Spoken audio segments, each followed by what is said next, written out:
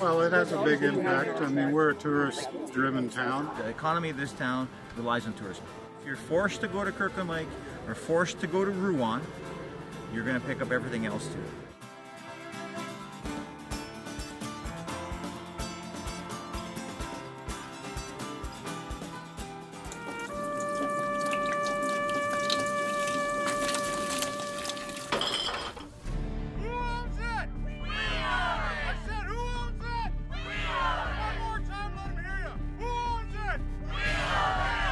This is so symptomatic of the way the province is going.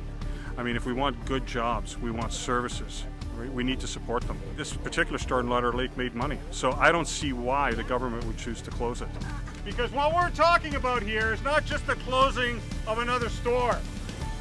What we're talking about here is a way of life for people in the north. But we really have to put the pressure on Sousa and Premier Wynne immediately. Meeting all of you today, it just inspires everybody to get back at this and give it another push, because there are other small stores in this province that could be hit, and this will be an example. Once we're in Kirkland Lake or in Quebec, we might as well pick up our groceries that we need or gas that we need, so it's going to affect every little store that's around.